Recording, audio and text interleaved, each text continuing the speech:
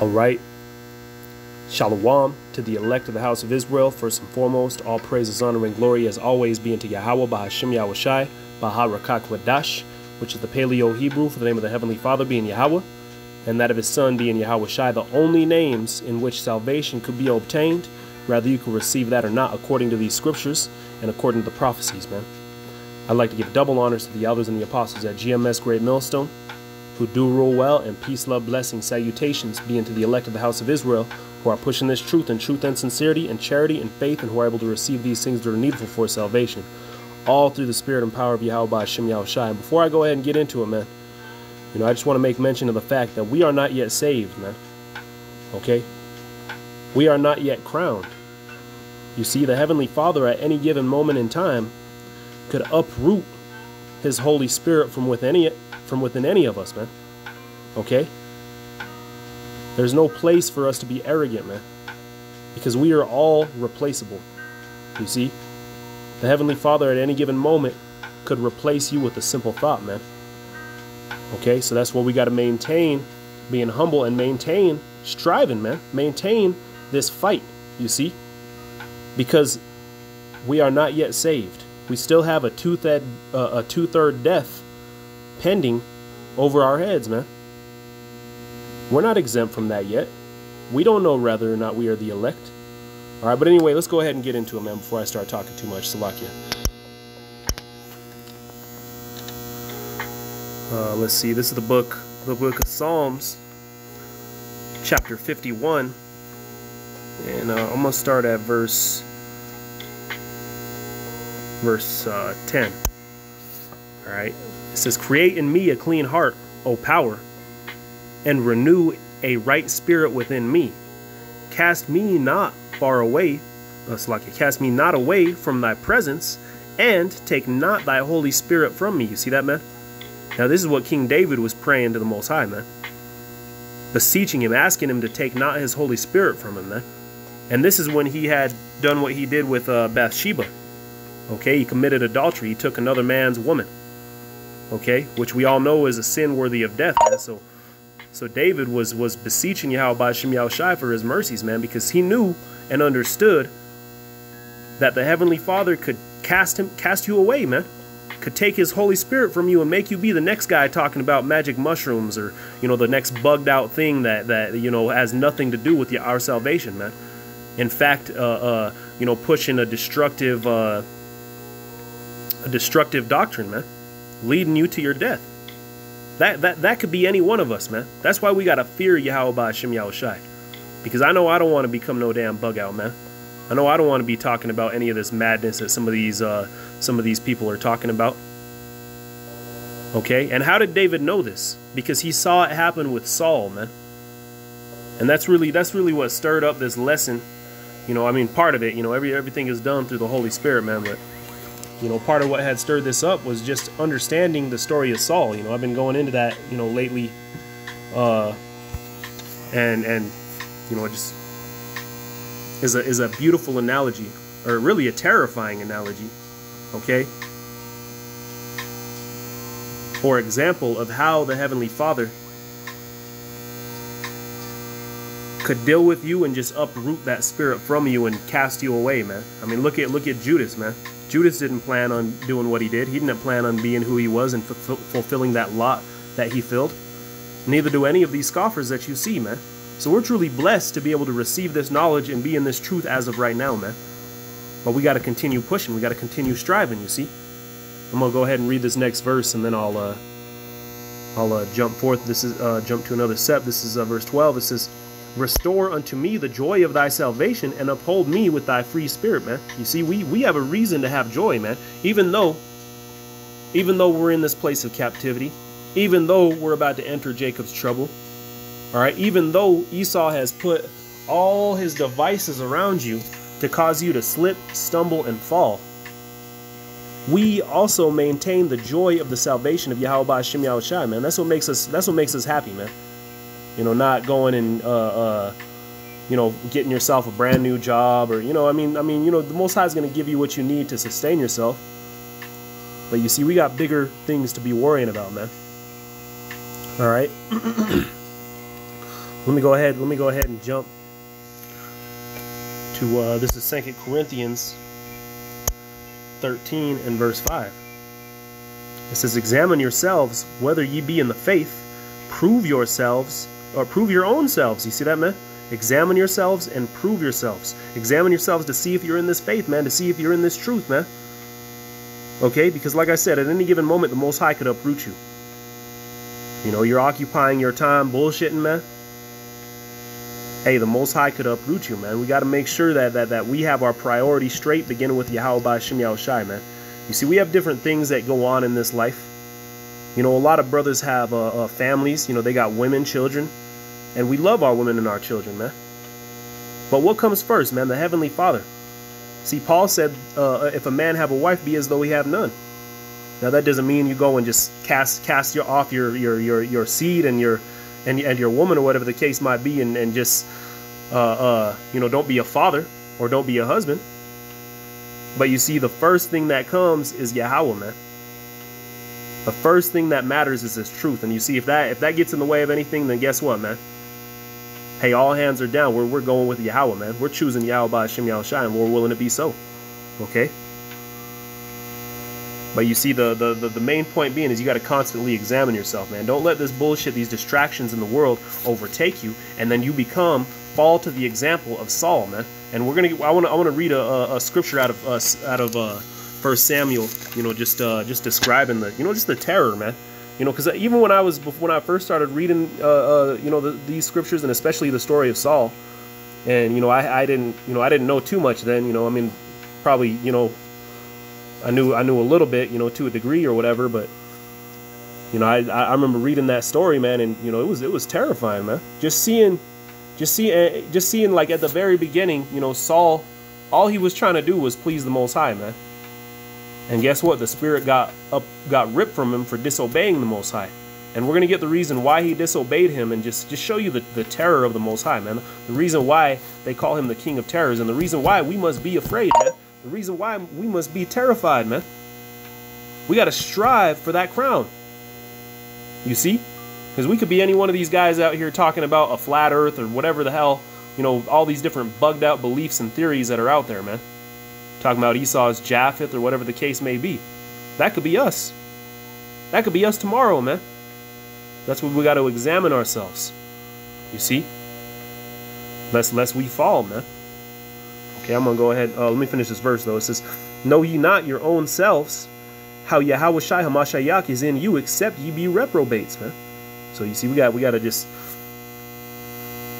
continue on this right path, man. Even though Satan has all these devices against us, and you see, that's why the scriptures talk about putting on the spiritual armor, because all these devices that Esau has set up, Esau being the spiritual counterpart of Satan, okay, or Slaki, not the spiritual, the physical counterpart of Satan, okay.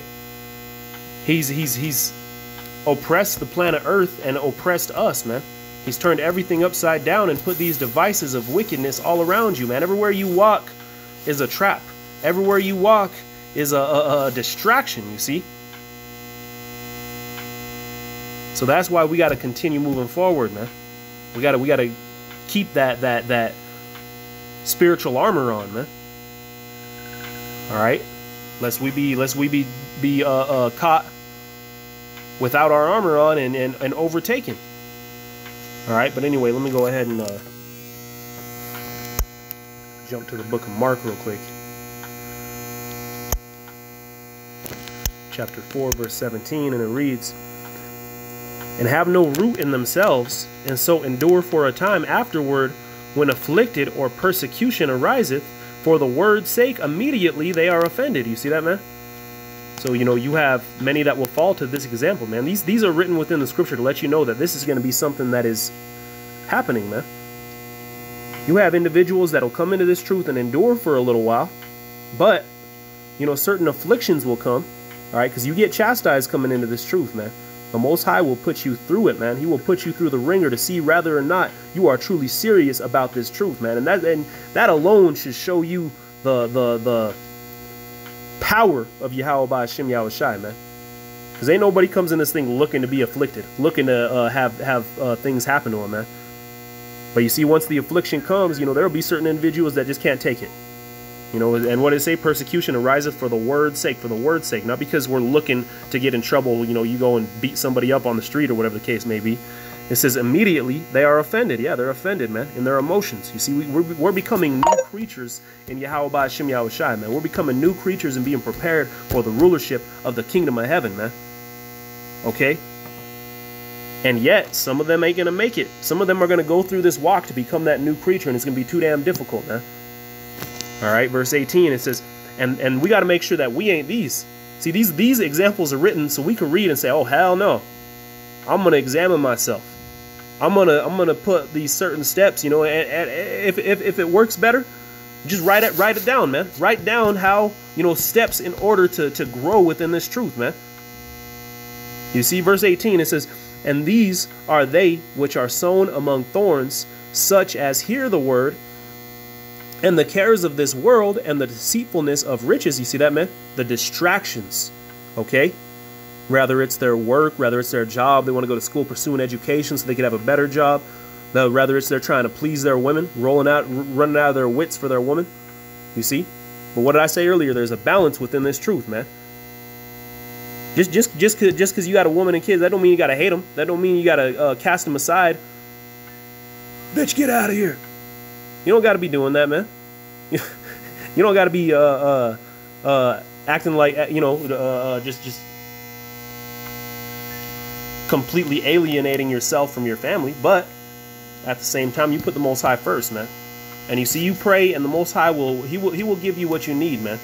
You know, this ain't nothing that'll come overnight. I myself, man, you know, just a short testimony. When I came into this truth, you know, I already had a woman, I had kids, and I had told my woman, I said, hey, and you know, I already knew the truth, but you know, I'm saying when I first, you know, because we count it when you start going out on the highways and the byways, man. Okay, when you actually link up with the brothers and begin to grow. All right, but anyway, you know, I had told my woman, and you know, I'm gonna go link up with these brothers, and I didn't really have an entire plan. I just wanted to go meet the brothers, man. And right after that, the spirit just hit heavy, man. I never before that time I had never experienced anything like that, man. And after I had met the brothers, and you know, we chopped it up, and I believe we even you know, I even went out to camp with them. You know, I had called my woman on the way back home, and I said, I'm doing this every Saturday. You know, and if you really love me, then there won't be no issue with that. You know, and of course, you know, there was, you know, of course, it took time to sort of balance things out properly, you know, to keep, yeah, how about Shem Yahushai first. But at the end of the day, man, hey, if anything else got in the way, then it would be cast away, man. Rather it's your woman, rather it's your kids, rather it's your job. You see, we have one job on this planet Earth. We have one profession, man. And that is to be a good soldier of Yahweh B'Hashem Yahushai, man. All right, to fulfill, all right, our lots as Israelites. Okay, but anyway, I'm going to go ahead and go on, you know, but just showing you an example of, you know, this thing don't just happen in a day, man. For me, you know, it took a little bit of time, you know, at first, you know, I mean, you know, you establish the way that it is, and you know, as time goes on, you know, you just pray and the Most High will straighten things out, man. You know, because he's going to straighten things out for you, but you got to make sure that you're ready to choose Yahweh B'Hashem Yahushai always and forever, man. Okay, there ain't nothing else that should be in between you and the Most High, and if there is, you got to get rid of it, man. You gotta send that shit out. You don't want to be this guy that cared about the cares of this world before you cared about the Most High, man. All right, what does the scripture say? That you have to cast your own life. If any man love his own life, then he shall not gain his life. He will lose it. You see, our lives don't matter no more, man. And in that may come your family or whatever you have going on within your life, and that don't matter, man. The Most High matters. But you see, like I said earlier, that don't mean that you don't be a husband or a father. You know, we are there to direct our households, man. And the Heavenly Father will establish your household according to His will, man. It may not be His will for you to have, you know, your woman on this side, you know, or you know, be around your children on this side, man. But what do the scriptures say? That you will gain double, man. You will gain double. All right, let me go ahead and grab that precept real quick.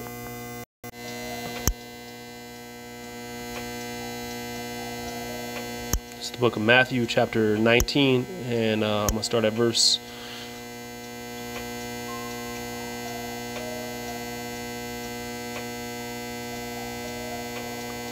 27. And it reads, Then answered Peter and said unto him, Behold, we have forsaken all and followed thee. They forsook their families. They forsook their, whatever it was they had going on, they forsook it, man. Whatever their profession was, say this guy, he had made pots for a living, planters for a living. But when Yahushua came, man, he got up and went and followed him, man. Left all that behind. All right? He told the man that told him let him bury his father, he said, let the dead bury the dead. You come and push this truth, man. You see? Verse 28, it says, And Yahushua said unto them, Verily, which means truly, I say unto you, that ye which have followed me in the generation, or in the regeneration, Salakia, meaning when the glory is going to come, when the kingdom of heaven will be established here on the planet earth, it says, When the Son of Man shall sit on the throne of his glory, ye shall sit upon 12 thrones, judging the 12 tribes of Israel. And every one that hath forsaken houses, or brethren, or sisters, or father, or mother, or wife, or children, or lands, you see, these are the things that we will be forsaking, or that we will be willing to forsake for the name of Yahweh Ba'ashem Yahushai. And really, at the end of the day, we have all forsaken it anyway, man, by putting the Most High first. You see, hey, and if that's too damn much for them to handle, then guess what? Get out the way, because that first seat, that's unmovable. You see, these women in this world, man, they want to get their ass kissed, man. They want to be the very top. They want to be before the Most High. You see, Eve, look at the story of Adam and Eve, man. This tells you what we're going to dealing with these women.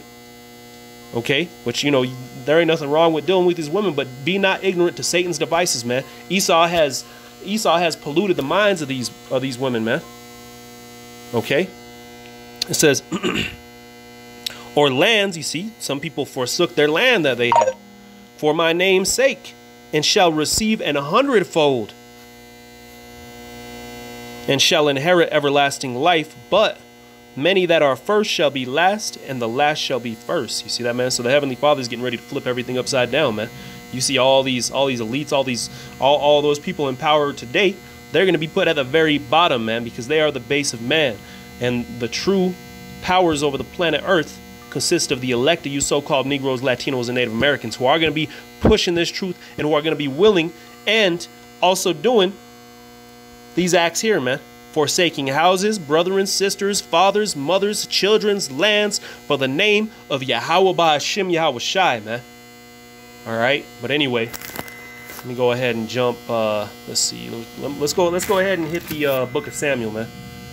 All right, finally get that. Which through the Spirit I was going to start with this, man, but the Spirit just kind of jumped around a little bit. But let's go ahead and get into it, man. This is 1 Samuel. Chapter 28 and verse 15, and it reads, And Samuel said to Saul, Why hast... Now remember, man, before we start reading this, put yourself in that time, man. Actually picture this and think about, because usually when we watch these certain movies and stuff, a lot of times you put, the watcher puts themselves in the shoes of, the main character, So just think about the terror and the fear that Saul had within him, man, when the Heavenly Father was leaving him. Because, I know, brothers, man, you feel it, man. When we sin, when we transgress against the Most High, it's a terrible feeling to feel like the Most High is going to forsake you, man. It's a terrible feeling to feel like you're in bad terms with the Creator of all energy, you see? And this is where Saul was, man. And this is why we must be terrified of this happening to us, man. This is why we must examine ourselves daily, man. All right. Anyway, this is 1 Samuel 28 and 15. And Samuel said to Saul, Why hast thou disquieted me to bring me up? And Saul answered, I am sore distressed, for the Philistines made war against me, and God is departed for me. So you see that, man? Saul was so terrified that at this point in time, he went and he had a diviner, all right, a diviner, or bring up Samuel from the dead. He committed a transgression again against the Heavenly Father, man. Broke the law. He knew that was off, but he was so terrified that he needed some kind of answer, man.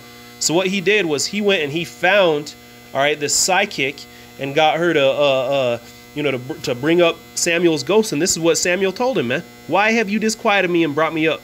And Samuel was so, what he said, man. And Saul said, I am sore distressed, for the Philistines make war against me. So not only he had the Philistines getting ready to jack him up, and God is departed from me. You see that, man? So he had his enemies coming after him, surrounding him. The Heavenly Father he knew had departed him, man. All right, and when you read it, it tells you that the Heavenly Father sent evil spirits to Saul, man. So his mind was jumping all over the place, man. He was in a terrible place, a place of terror, man. That's where we don't want to be. Okay? It says, and God is departed from me, and answereth me no more, neither by the prophets nor by the dreams. So he went to the sidekick, man. He went to the diviner of dreams, so to speak. Okay? Which, you know, is a sin, man. You can't go to the left-hand side. Okay? Because these people they're on the left-hand side of Yahweh, man. We got to be on that right-hand side. You see, they're using the left-hand spirits, those demons, okay, which are the same spirits that were jacking him up, man. You see, and everywhere we go, man, you got Satan creeping, man. You see, no matter what it is that you're over here messing with these sidekicks doing what Saul was doing. Hey, guess what? You're gonna get demons cleaving to you, man. Okay? We gotta watch where we're walking, man. We gotta watch what we're doing, man. Always look to find that favor in the sight of Yahweh Hashem Yahushai. Okay? But anyway, Salakia, let me go ahead and go on. It says, I have called thee that thou mayest make known unto me what I shall do. So, you know, like he was so terrified, man, he just needed an answer. Unless I mean, do you really think Samuel's going to give him an answer and tell him, hey, you got to go, you know, go sacrifice 3 lambs and this and that, and the Most High will forgive you? Come on, man. He already knows that whatever answer he's going to get from Samuel, he's going to get cut up, man. So let's go ahead and go on, all right? And like I said, man, just, you know, continue to picture this as though you were there. It says, then said Samuel, wherefore then doest thou ask me, seeing Yahweh is departed from thee? So he's saying, why did you even ask me? Why did you even bring me up to ask me when you know the Most High already left you anyway? Obviously, you're getting saved up for death, man. All right, because what do you say? And is become thine enemy. Whoo, man, the creator of all energy becoming your enemy. Is this something that you really want, man? You being an Israelite, you being called into this truth, you being pushing right now, enduring this fight, man. Any of us could become the enemies of the Most High at any given moment, man. Just like it happened to Saul. It's terrifying, man. Imagine just the feeling, the broken spirit that he had within him, man. And men, we even though we got these examples, men just jump right into it anyway. Men just jump right into to cast off the Heavenly Father, man. To walk back into the world. It's unbelievable, man. What the hell is wrong with the 2/3, man? Well, hey, man, it's out of their hands. As we see here, man, it was out of Saul's hands. Even Samuel, when he first went and told Saul, you know, that he was going off and that the Heavenly Father was going to strip the kingdom from him, man, Samuel was crying, man. I believe it said he stripped his clothes off and cried for a whole day and night. But you see, this ain't of our will. You can't drag nobody to the chariots, man.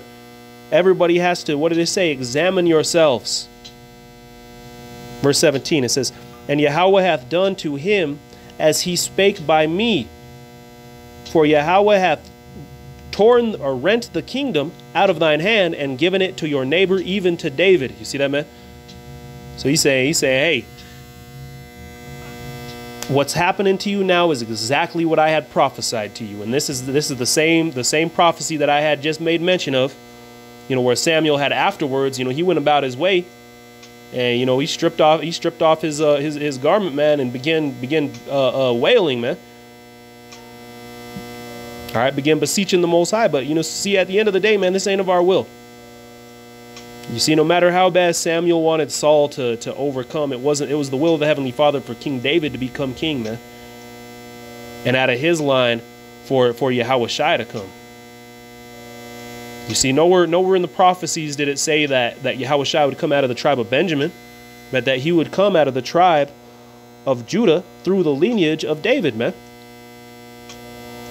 Okay, anyway, let's go ahead and go on. It says, because thou obeyest not the voice, and that just shows you, what we were just saying, about, the prophecies going through the seed of David, all right, that Yahushua would come out of the loins of King David. Okay, that shows you, man, that since the very beginning, since the creation, all right, since the days of old, these certain men were chosen to fulfill their lots of wickedness, to fulfill their lots of carnalities, man. Saul was chosen to fulfill this very lot that we read in 1 Samuel, man. This is because thou obeyest not the voice of Yahweh, nor executest his fierce wrath upon Amalek. You see, this is why this happened to Saul. Because he didn't go into the land of Amalek and completely exterminate and eradicate every single living creature there, man. The Most High wanted him to kill everything. Animals, babies, all of it, man. But Saul didn't. Just like many of us being in our emotions or flesh may not have. But you see, had he known that this would be the outcome, maybe he would have, man. We really don't know, but hey, at the end of the day, man, it was prophesied for him to fall the way he did by having mercy upon Amalek. That's where it all began. You see, we follow the will of Yahweh, man. Even if you may not agree with it or whatever the case may be, man, we follow the will of Yahweh. Okay, we'll go ahead and go on. Actually, that was it, man. I want to just get through that 18th verse, and actually, I'll read the 19th. Go ahead and read. We'll read. I'll read the 19th and 20th, actually, Salakia, and we'll close it up. This is moreover Yahweh, because there's another point that I would like to bring out. It says, will also deliver Israel with thee into the hand of the Philistines. You see that? And tomorrow shall thou and thy sons be with me. Whoo, man, could you imagine hearing that, man? He wanted an answer, that he got an answer. Yahweh shall also deliver the armies of Israel into the hand of the Philistines, and Saul fell straightway all along on the earth. He just dropped, man. He just dropped. What did the scriptures say? That men will be seeking death and shall not find it. Just imagine when Jacob's trouble hits out here, and you Israelites who went back into the world, how you're gonna feel, man. It says, because of the words of Samuel, and there was no strength in him. You see that, man? We don't want to be in this place when the Most High returns. We don't want to be that guy that came back into the world when the Most High returns, man. We don't want to be in this man's shoes. That's why we read this. Not to get on nobody or beat nobody up, but to make sure that this don't happen to you. This is for he had eaten no bread all day nor all night. And I sure as hell wouldn't have, man. But hey, what is him not eating going to do? Nothing. It is not to him that willeth or to him that runneth, but a Yahweh that showeth mercy, as it is written in the book of Romans, man. But with that, Lord willing, this is edifying. Call Allah Yamala Yahweh by Hashem Yahweh Shai, man. Keep pushing, man. Keep pushing, pushing, pushing. We're almost done, man. Don't fall short now. Give double honors to the elders and the apostles. Peace and blessings. Salutations unto the elect of the house of Israel. Shalom.